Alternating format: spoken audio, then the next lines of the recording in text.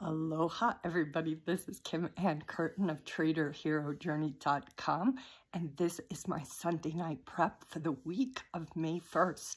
I put up a quote the other day of Annie Lamott that talked about how your brain is like a puppy who's learning how to be, trained. And you wouldn't drop kick a puppy if it piddles on the floor. You would gently bring it back to the paper.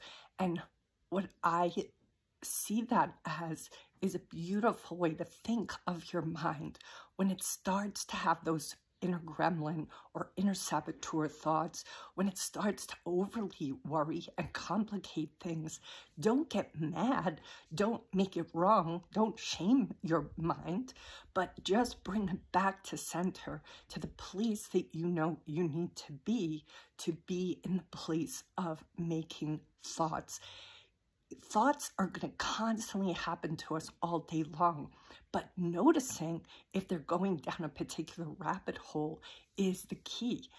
There are times when our thoughts are trying to caution us, but if we're in a complete kind of downward spiral, it's hard to even hear the wisdom that is trying to come forth of all those thoughts. So that is my request for this week to you. See if you can notice when those thoughts seem to be going out of control. Try to meet them with as much neutrality as possible and bring yourself back to center.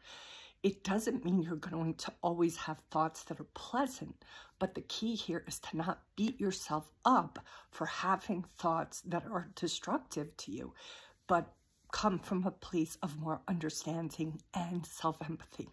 All right, let me know how it goes.